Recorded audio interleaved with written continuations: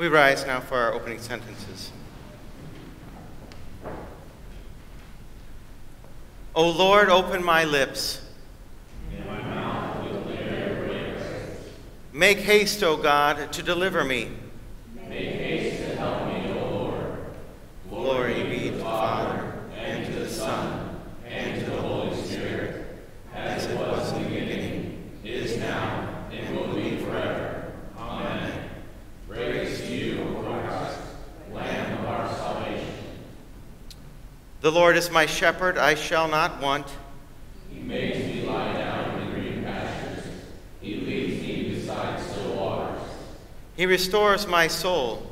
He leads me in paths of righteousness for his name's sake. Even though I walk through the valley of the shadow of death, I will fear no evil. For you are with me. Your rod and your staff, they comfort me. You prepare a table before me in the presence of my enemies. You anoint my head with oil, my cup overflows. Surely goodness and mercy shall follow me all the days of my life. And I shall dwell in the house of the Lord forever. Glory be to the Father, and to the Son, and to the Holy Spirit, as it was in the beginning, is now, and will be forever. Amen. Congregation may be seated for our opening hymn, hymn 435, Come to Calvary's Holy Mountain.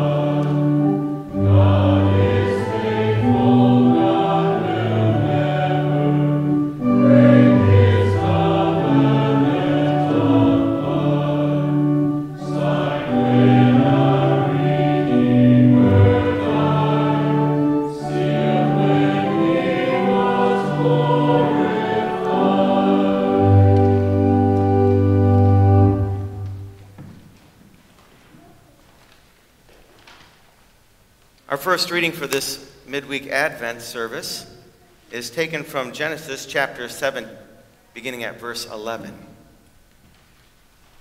In the 600th year of Noah's life, in the second month, on the 17th day of the month, On that day, all the fountains of the great deep burst forth, and the windows of the heavens were opened, and rain fell upon the earth 40 days and 40 nights. On the very same day, Noah and his sons, Shem, Ham, and Japheth, and Noah's wife and the 3 wives of his sons with them entered the ark. They and every beast according to its kind, and all livestock according to their kinds, and every creeping thing that creeps on the earth according to its kind, and every bird according to its kind, every winged creature. They went into the ark with Noah, 2 and 2 of all flesh, in which there was the breath of life. And those that entered, male and female of all flesh, went in as God had commanded him. And the Lord shut him in. The flood continued 40 days on the earth. The waters increased and bore up the ark, and it rose high above the earth. The waters prevailed and increased greatly on the earth, and the ark floated on the face of the water. And the waters prevailed so mightily on the earth that all the high mountains under the whole heaven were covered. The waters prevailed above the mountains, covering them 15 cubits deep. And all flesh died that moved on the earth, birds, livestock, beasts, all swarming creatures that swarm on the earth, and all mankind.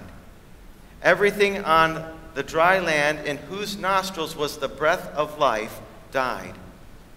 He blotted out every living thing that was on the face of the ground, man and animals and creeping things and birds of the heavens. They were blotted out from the earth. Only Noah was left, and those who were with him in the ark. O Lord, have mercy on us. Thanks be to God. Our second reading is taken from 1 Peter chapter 3, beginning at verse 17. For it is better to suffer for doing good, if that should be God's will, than for doing evil. For Christ also suffered once for sins, the righteous for the unrighteous, that he might bring us to God, being put to death in the flesh, but made alive in the Spirit, in which he went and proclaimed to the spirits in prison, because they formerly did not obey when God's patience waited in the days of Noah, while the ark was being prepared, in which a few, that is 8 persons, were brought safely through water.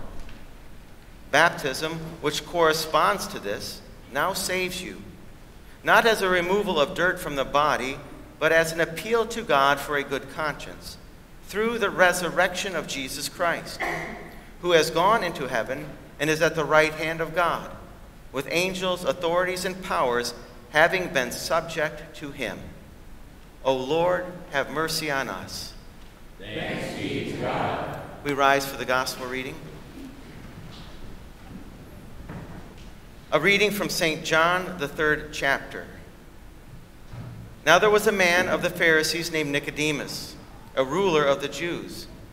This man came to Jesus by night and said to him, Rabbi, we know that you are a teacher come from God, for no one can do these signs that you do unless God is with him.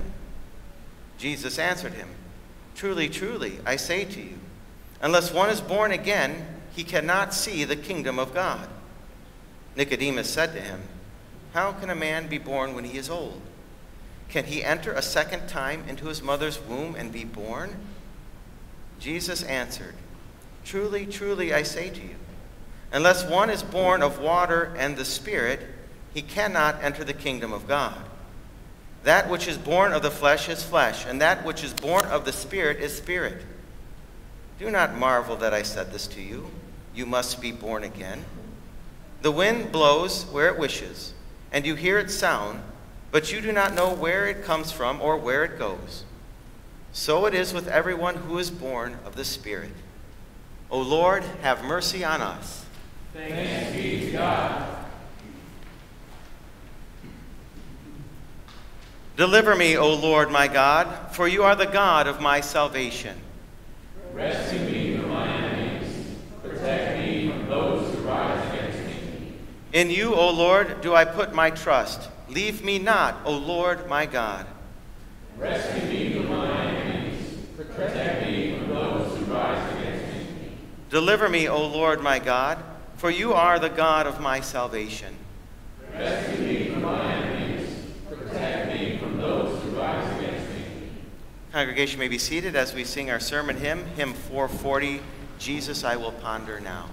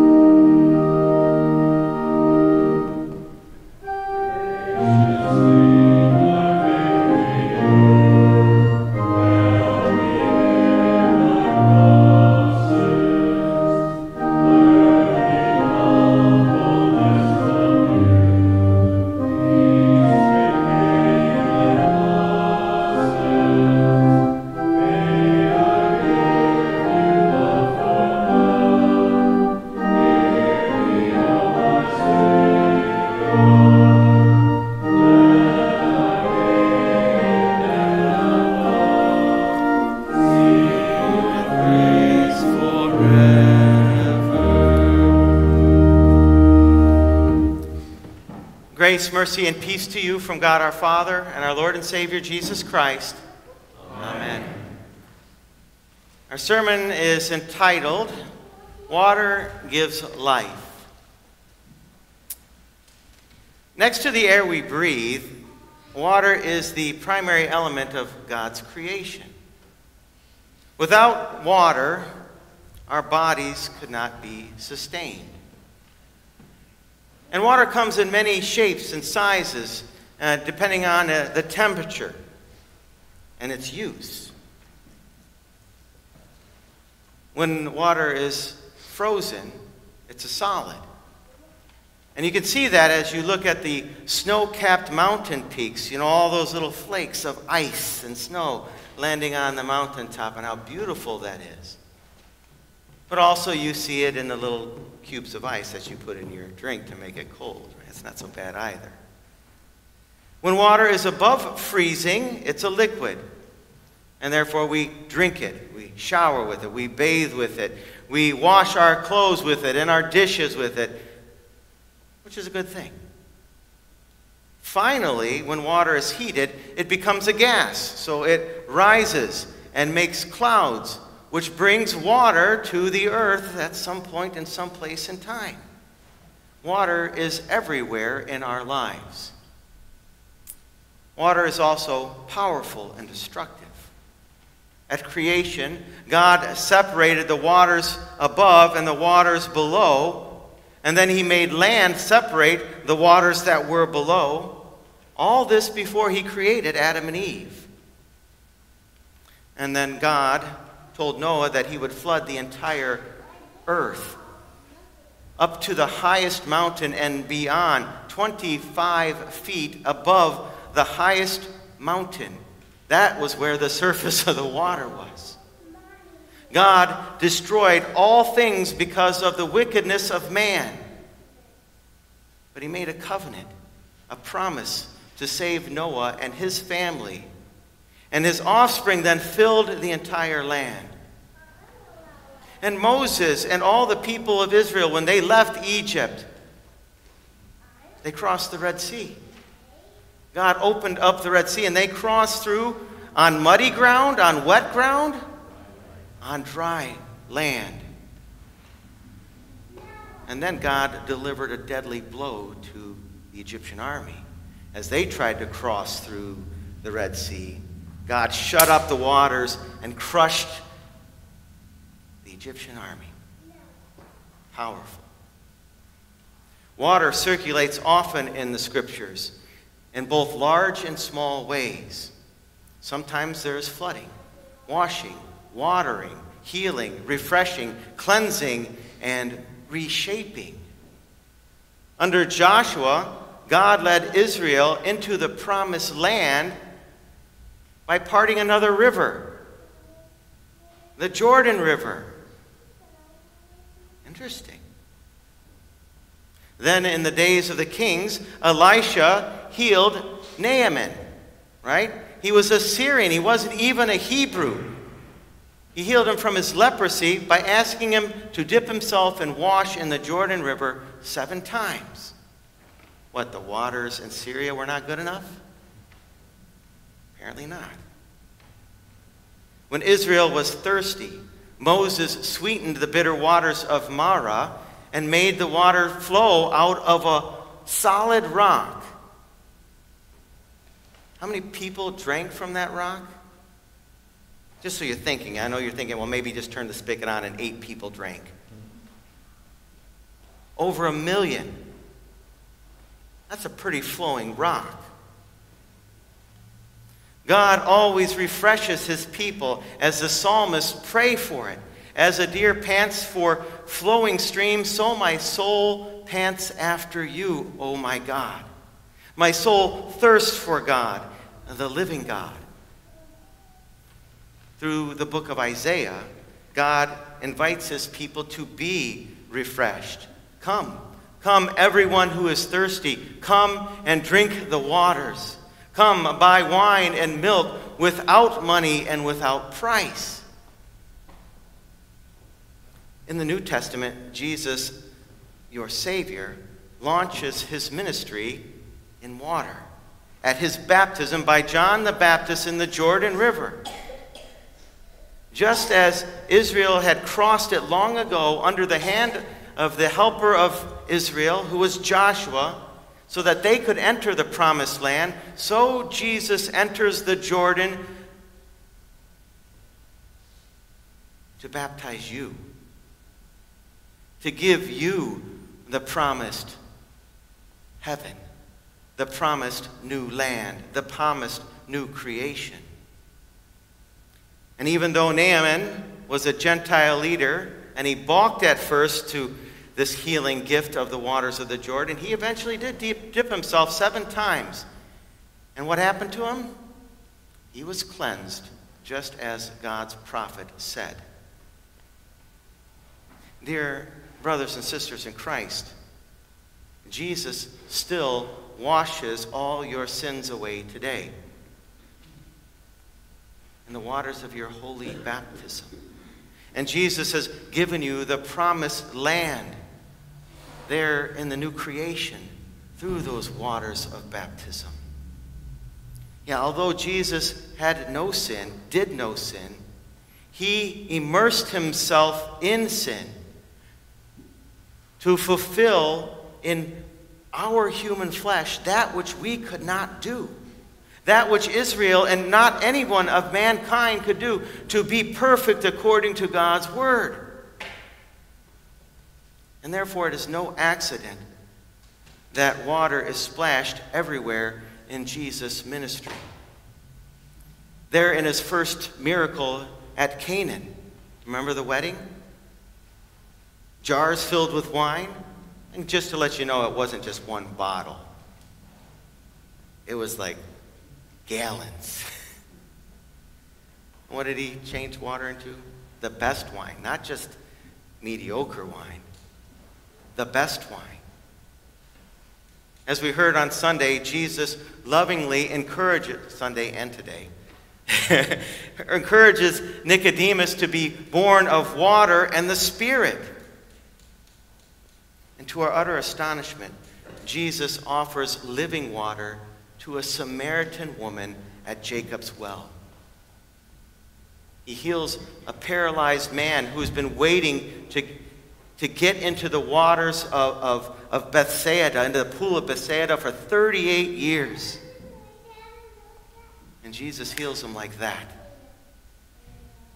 Jesus, remembering how God gave the Israelites water in the wilderness, says to the crowd on the Feast of Tabernacles, "If anyone thirsts, let him come to me and drink."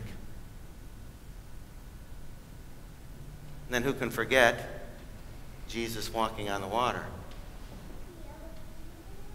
Jesus washing his disciples' feet. Finally, Jesus allows water and blood to pour from his side as he is crucified there on the cross for our sins. So is all this water just coincidental? Absolutely not. It is reasonable. It is rhythmic. It is pattern forming. Water is woven throughout the Scriptures, pointing you to Jesus. Even though every passage about water is not directly a foreshadowing of baptism, but it will point to Christ. As St. Paul so wonderfully concludes in 1 Corinthians 10, he says, "Our fathers were under the cloud, and all passed through the sea, and all were baptized into Moses in the cloud and in the sea, for they drank from the same spiritual rock that followed them. And the rock was Christ." Even St. Peter states that just as God saved Noah and his family by water, so now your baptism saves you. Words of Scripture, words of promise in your baptism. Dear brothers and sisters in Christ, your heavenly Father reshapes and rewashes you new every day in your baptism. Like a piece of moistened clay in the hands of a potter. He is conforming you to the image of his Son. Before the scriptures were ever formally put together for God's people to see and to read, the early church fathers used physical water to teach the scriptures, to teach baptism, to teach the faith that is in Christ, because it is here in the scriptures. You were invited, as you came in today, to pass by to pass by the baptismal font, to dip your hand in the water, to place the sign of the cross on your forehead, reminding you again that you've been baptized into Christ. Did you feel that water? I made some of you. Sorry I made you. But did you feel it? Did it feel powerful? Did it feel amazing? Should have just felt like warm water. And that's all it was. Because you were not baptized again. But it was a reminder. It was a reminder of your baptism. How often do you get to touch the waters of baptism? It's a reminder of who you are in Christ. So I hope maybe as you leave, you will touch the waters. You don't have to make the sign of the cross. But remember your baptism. Remember what God has done there for you in your baptism.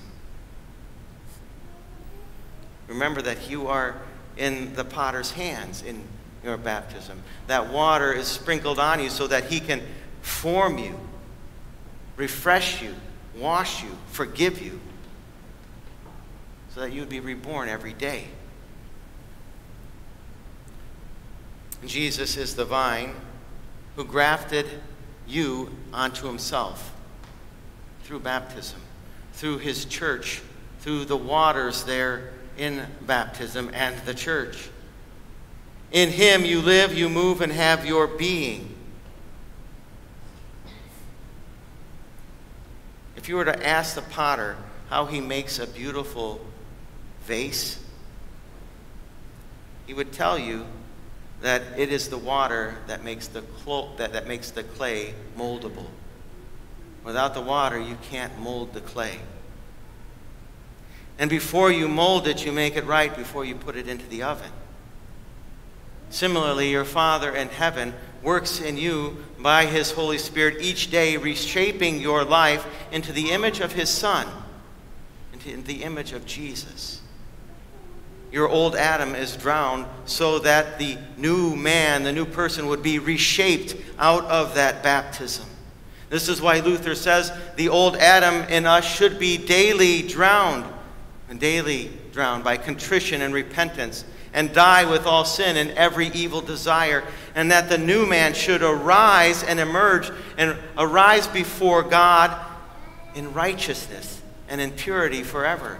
You can't rise on your own. You rise in Christ. And just as the Holy Spirit hovered over all the waters at the beginning of creation, so this Holy Spirit fills you, dwells you with new baptismal life. That's what Lent is all about. Drowning the old sinful you, so that the new, forgiven, and hopeful and joyful you will arise. During the Lent, the church is a little bit darker. We come in a little bit later. It's filled with purple. And purple is reminding us that this is not a really good time in the church, because it means that Christ is going to be crucified.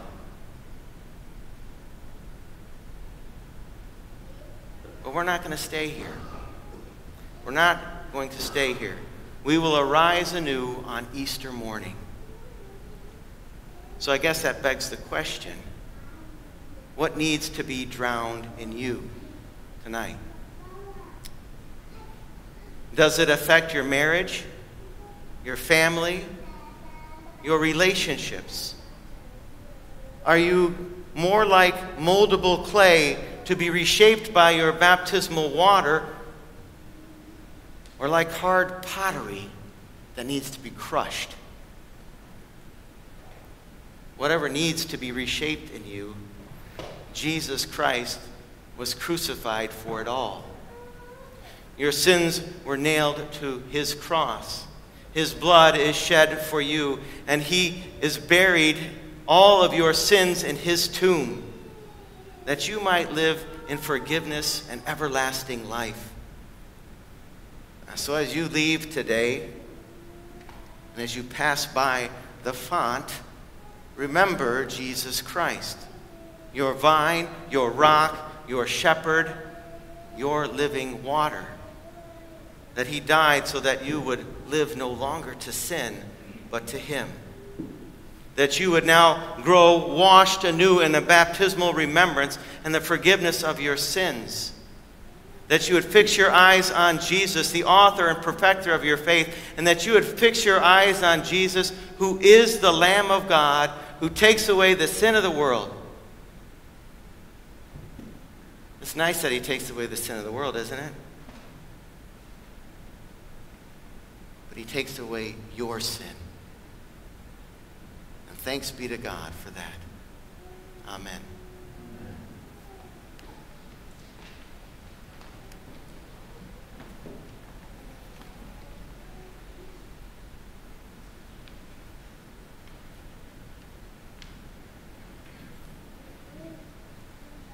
We rise now, turning to page 4 for our antiphon and Magnificat.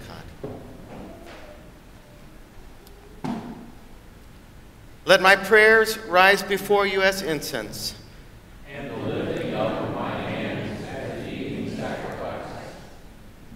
My soul magnifies the Lord, and my spirit rejoices in God my Savior. For he has regarded the lowliness of his handmaiden.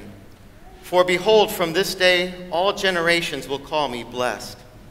For the mighty one has done great things to me, and holy is his name, and his mercy is on those who fear him from generation to generation.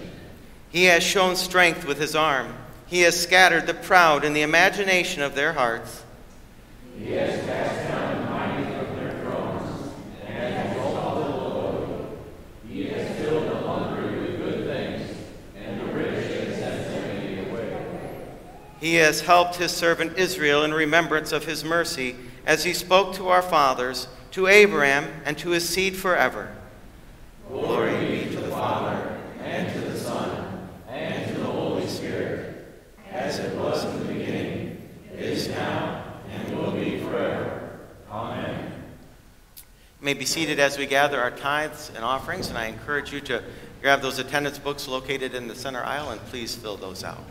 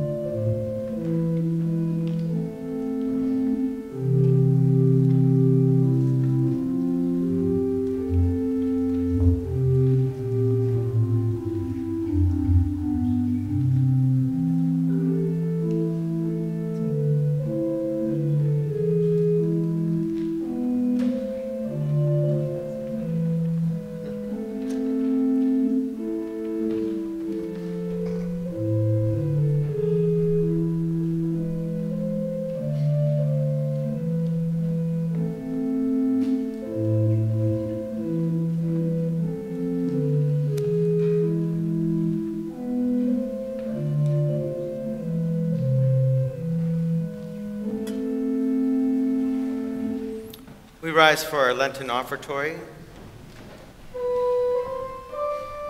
Amen.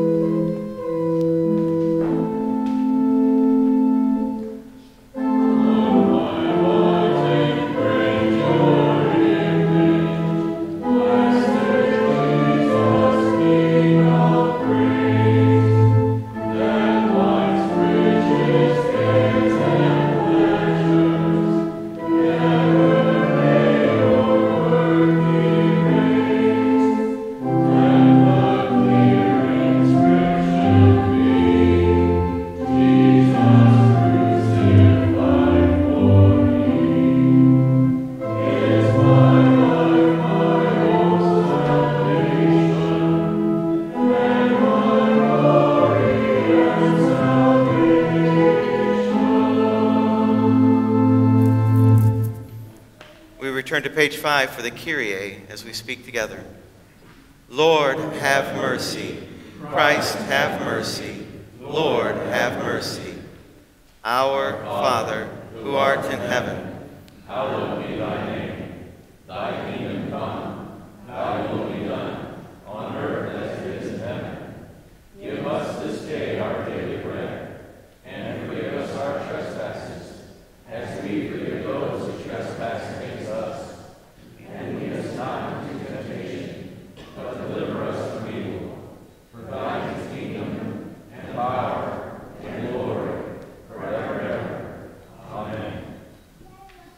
O Lord, hear my prayer. And let my cry come to you. Lord Jesus Christ, through water you reshape and restore your fallen creation, entering our lives in baptism so that we may be cleansed by your Spirit. Renew our hearts and minds during this Lenten season as we receive the promised treasure of your word. For you live and reign with the Father and the Holy Spirit, one God, now and forever. Amen. Gracious God, Father of our Lord Jesus Christ, we thank you for blessing us with the opportunity to meditate again on the cross of Christ and receive your promised treasures. Grant that the message of the Lamb of God, slain for our salvation, bring us the riches of your pardon and peace. Lead us to see that our sins caused Jesus great agony in the garden, that our sins nailed him to the cross of Calvary. That he was forsaken by his Father, so that we might never be forsaken, and that he died so that we may live. Lord Jesus, grant that especially during this sacred season, the treasured story of your wondrous love for us would draw us closer to you. Enable us to see the blessings you have poured out into our lives through the washing of water with the Word. Holy Spirit, lift up troubled souls everywhere. Grant wholeness to those hurting in heart, body, and mind. Work your healing power in the lives of those in need, and in the lives of all who are in our hearts. All glory, honor, and praise be to you, with the Father and the Son, one God, now and forever. Amen. O God, from whom come all holy desires, all good counsels, and all just works, give to us, your servants, that peace which the world cannot give, that our hearts may be set to obey your commandments, and also that we, being defended from the fear of our enemies, may live in peace and quietness, through Jesus Christ, your Son, our Lord, who lives and reigns with you in the Holy Spirit, one God, now and forever. Amen. Let us bless the Lord. Thanks be to God. Receive his benediction. The Lord bless you and keep you. The Lord make his face shine on you and be gracious to you. The Lord lift up his countenance upon you and give you peace. Amen.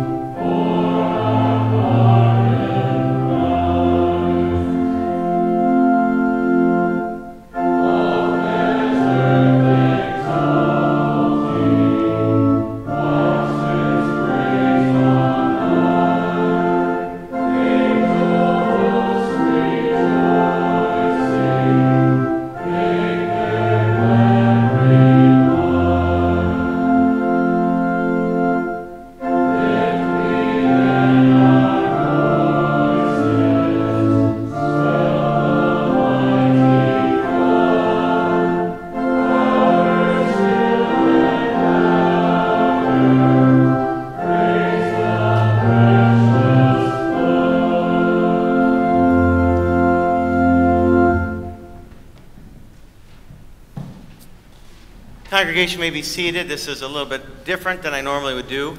Normally I just let you guys go at the end of service, but since this is kind of such a profound moment to have the baptismal font in the back, if I didn't get to explain to you as you came in, this is a reminder of baptism.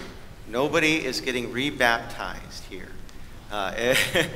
Just in case you're thinking that. And nobody is confessing a different faith. It is a reminder of baptism. It would be very similar that if you've watched a baby get baptized, what should you do? Remember your baptism. This is more a tangible way for you to touch and remember your baptism.